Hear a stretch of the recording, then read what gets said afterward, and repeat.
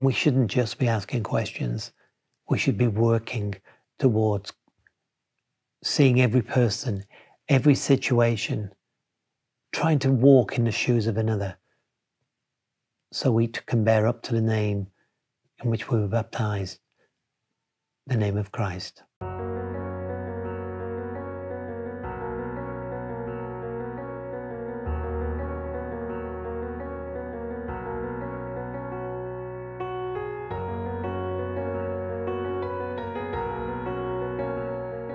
Hello. Last week's Sunday Gospel is continued this coming Sunday, where we left off.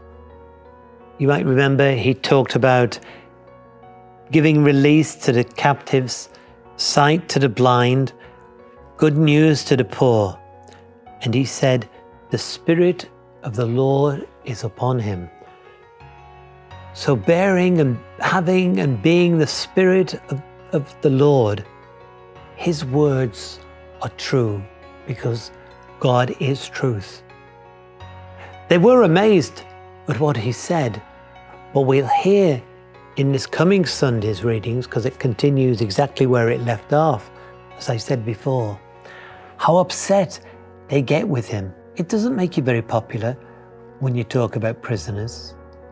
And our prisons have grown enormously over the last 10 and 20 years, and not just here, in my own country. Do we ever ask why such long sentences?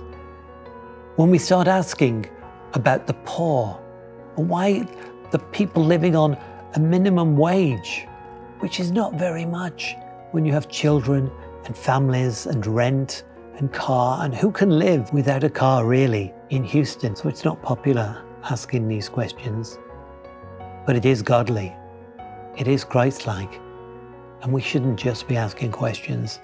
We should be working towards seeing every person, every situation, trying to walk in the shoes of another, so we can bear up to the name in which we were baptized, the name of Christ. Keep safe, take care.